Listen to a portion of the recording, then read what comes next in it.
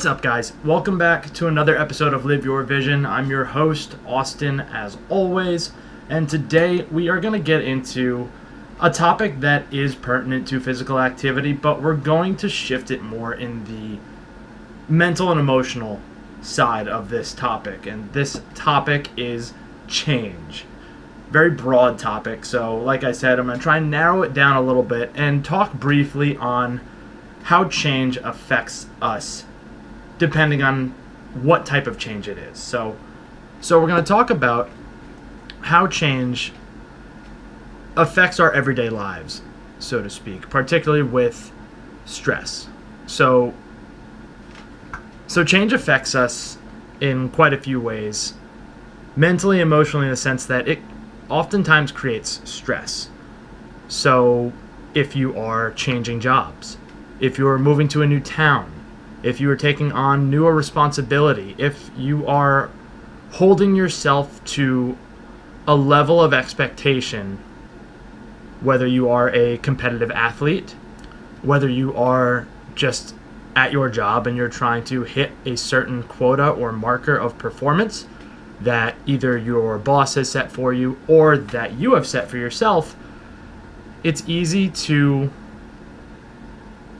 look at your rate of change and measure it based on what you've been doing, who you've been talking to, and it's an easy way to get yourself discouraged as to how much progress you're actually making. So let's boil this down and start with a physiological change. So you have just moved to a new town, or you've just changed jobs. You have put yourself in an entirely new environment with new people, a new place, new responsibilities, and it's going to take some time to make that more of a routine. And so here is why change causes this stress. So one of the most common fears in humanity is fear of the unknown. And that is the root from which stress from change comes from. Now, I'm going to lead off and say that I'm not a psychological professional. This is all just advice and just what I've collected over the years that I've had to deal with change. And I'm just trying to create a medium, a form of communication that hopefully resonates with some of you. So just bear with me, and I'm going to explain it as best I can. And hopefully this has some value to those of you that are listening. So the reason why we are adverse to change at first is because, like I said, fear of the unknown. We have to deal with new people. We have to drive new places, change up our routine where we used to have security in the routine. The routine being we knew who we were going to deal with, we knew their emotional and mental capacities, how to speak to them, how to deal with them and interact with them. Same thing with new places. You knew your commute. You knew exactly how long it was going to take to get there. You knew your favorite coffee spot was going to be on the corner waiting for you. And we know what is going to happen. We know that there are no major threats, in the sense that nothing that is going to detract from our regular routine. So this is stemming back from the caveman days. Threats back then being, is there anything that's going to eat us or anything that's going to kill us? We live in a world now where that's generally not something to be afraid of. What that has morphed into is, are there things that are going to make me late? Are these new people that I'm working with going to interact with me the same way that the old people did? What else do I have to worry about? And it takes time for you to get your head around these new stimulus. And that is what creates that stress, until we eventually go through day by day by day and establish a new routine. And then all of a sudden, all those things that stressed you out, all those unknown variables, become known. And it becomes that much easier to settle into this new pace of life. So that's just one dimension of change, and it's more of a external change, the change of the things around you, your home, your work, the people that you interact with. Let's flip the switch and talk about internal change. How do we deal with changing our lives, so to speak? And it starts with changing our thought process, because it in turn controls what happens to our bodies, to our physical reactions to things. So a lot of times, whether you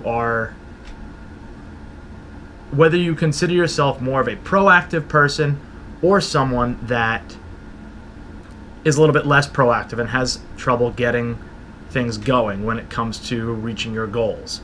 And this could be anything from performance in the gym, again, to professional job, to anything in between. A lot of times you will look inward and ask yourself, am I good enough? Can I do this? Is it possible for me to reach the level that I want to? With situations like that, we look at the end goal. And we look then at the distance between us and that goal, and we see how much road there is in front of us. And it's often discouraging, because you see all of this work that has to be done, and you just want the result. It ties into that instant gratification. You see the goal. You see other people that have what you want, whether it's money, whether it is status, and oftentimes just happiness. You say, oh, I want to be happy like them. I want to have the white picket fence, the family, the car, not having to worry about finances. And there's a dimension of this where the grass is always greener on the other side, because you don't know the struggles that those happy, so-and-so happy people have. They probably had to struggle just as much as you do, and everyone's struggles are extremely unique. So it's apples to oranges, and it's never that linear. We often look at change as this linear thing. We grow up, we get a sense of the world, we go to school, we get a job, we start a family, we retire, and then life rolls on. It's become this mold that a lot of people have struggled with, because they feel either behind the 8 ball, or they are not where they should be at this point in life. They say, oh boy, I'm 25 years old and I didn't finish that college degree. I'm 30 years old and I haven't started a family yet. I'm 40 years old and I haven't finished school yet. We don't exist inside that mold.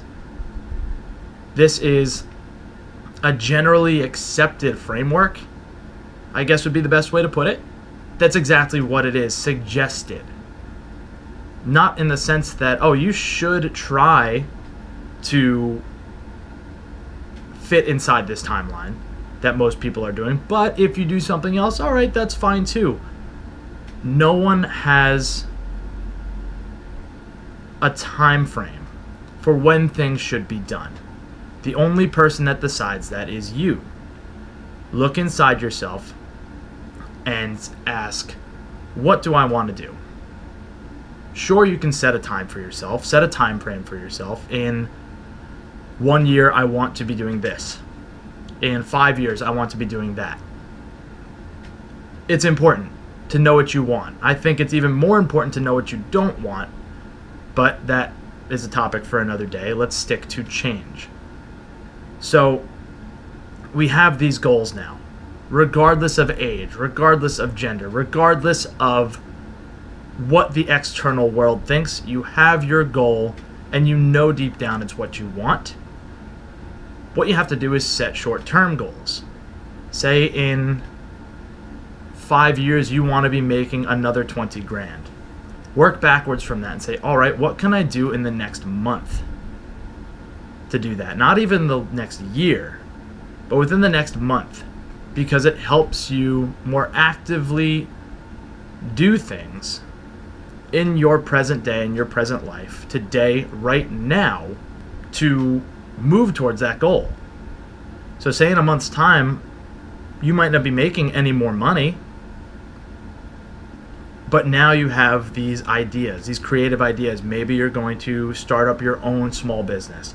Maybe you're going to try and be employee of the month. But the point is, start today. Not towards moving towards that long-term goal, but accomplishing the short-term goal that you set for yourself. That's something that mentally will be a lot easier to do. And going back to that linear progression of life, there is no set standard. There are things that other people do, and there are the things that you do. Ask yourself, is this something that makes me happy, or is this something that will make the people around me happy? And it takes transparency. And transparency is hard because it means being vulnerable. So that's something that you really have to look deep inside yourself. And if it scares you, then that's probably a good thing. It won't make it any easier to do, but doing that, especially in the company of those that trust you and love you, is certainly the right step. So that is a good way to look at emotional change in yourself, in the standards that you're holding for yourself, and not the standards that society as a whole is holding you to. It's important to have goals, but make sure that you set short-term goals to get there, because that is really how it's done. Going from 0 to 100 is a really hard thing to do, and it usually takes a lot of time and money. And so when you look back at it 1 year into a 5-year goal, it's easy to say, man, I'm really just not where I wanted to be. But look at the distance from where you started. If progress was made, then you are successful to any degree. If you haven't made any progress, then that's something to look back to the drawing board and say, what can I do differently that will create progress? That's super important. So this ties in kind of the half-brother, half-sister to change, and that is progress. What is progress? It can be looked at as a rate of change, or just the transitioning from one state to another in the grand scheme of your plan to change from one thing to another, to move from point A to point B, all inside that grand scheme. Progress is an absolute necessary measuring factor to measuring success, whether it is financial, emotional, mental, spiritual, physical, all of it. It is the way we measure our change.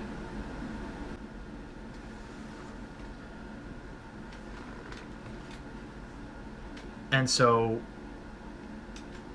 it really depends on how quickly you think the change is going to happen.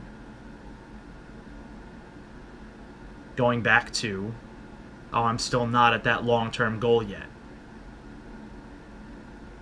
It's easy to look at that and be discouraged. But again, look at the progress that you have made so far. That's the important thing to look at. But beyond that, it's important enough to be making progress, but then also look back and ask yourself, what can I be doing better? Are there areas of this plan that can be improved? Look back and reflect. So to give this idea a little bit of tangible form, we're going to look at a more businessy side of it.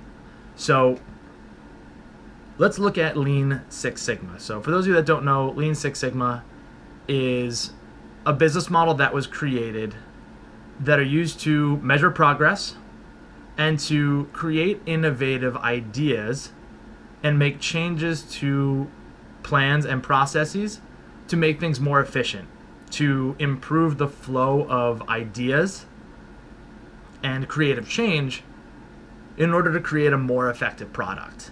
And I'll post a link to some Lean Six Sigma videos. I think they're super important, not just for people that are in the business world or operations management world, but for people that are just looking to look deeper in themselves to anything that they have going on. So these ideas can be applied anywhere, not just in the business world, but to anything that you are trying to create for yourself.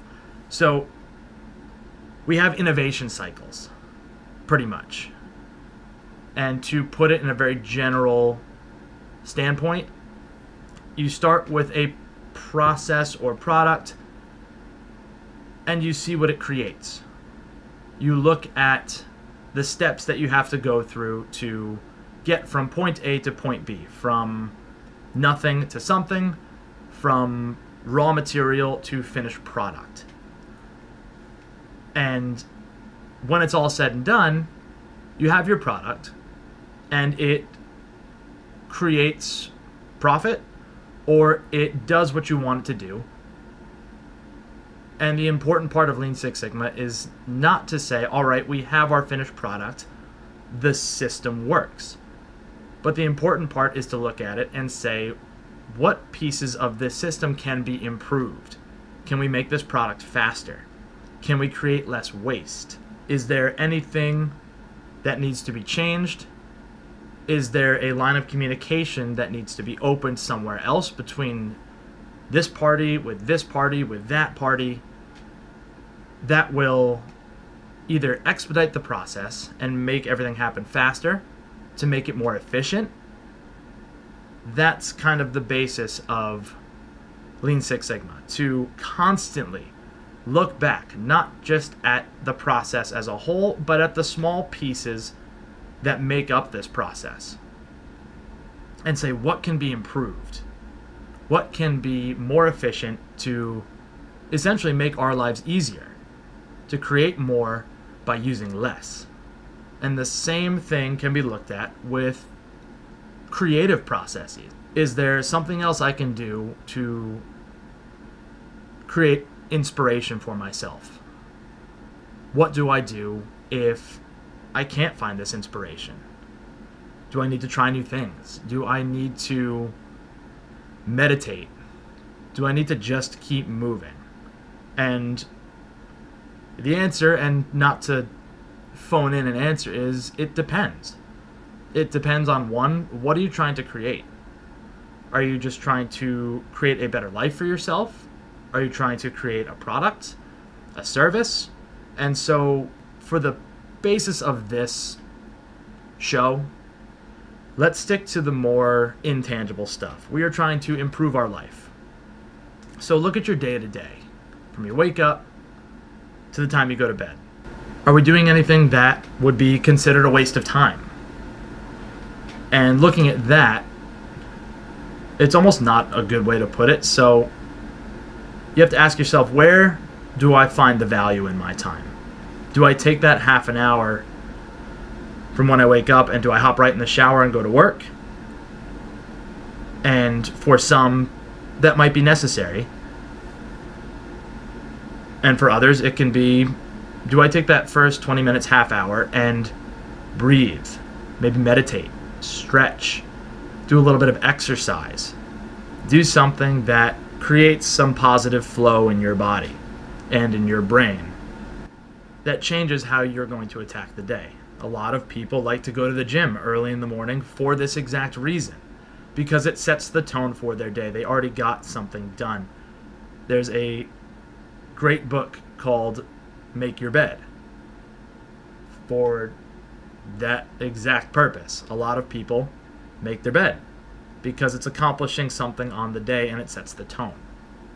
So if you're not doing something like this, something as simple as making your bed, maybe try it. Create a routine so that you've already created something, so that you've already done something for the day. And you say, that's one thing. What else can I do? And it builds on that. Do you do some yoga? Do you go and exercise? Do you read? Do something that is not just get up, go to work, come home, eat dinner, go to sleep. And work is, again, and that's not to downplay your professional life.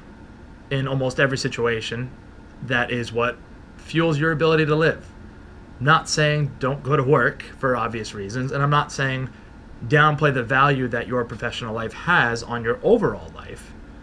But what I'm trying to say is find the time outside of your professional life, or even inside of it, to invest in yourself.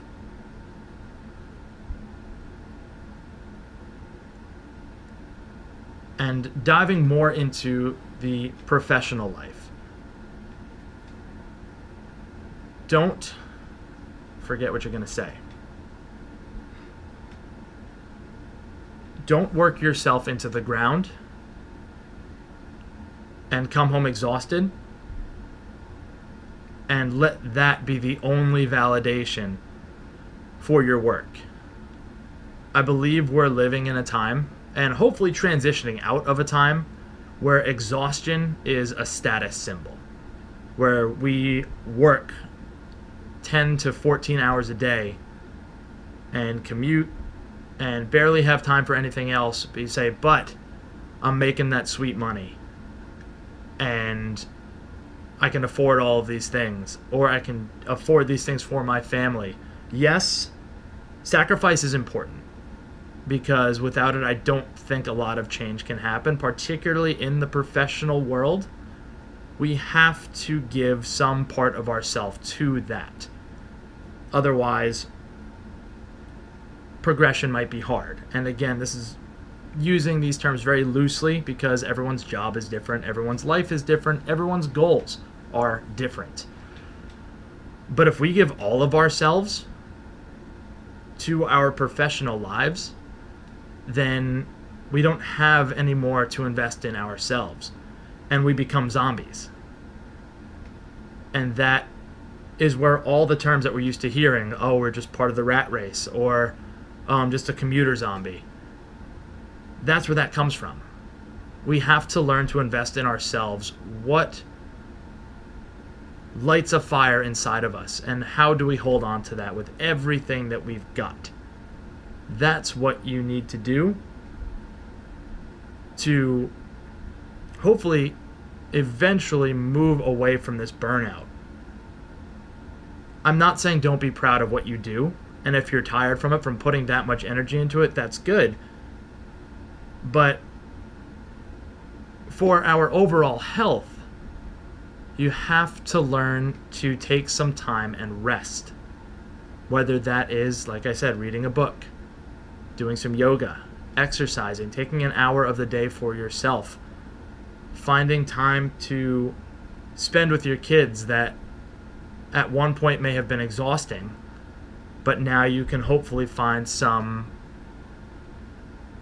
energizing value, or something that gives back to you as a person, something that gives you life, gives you energy.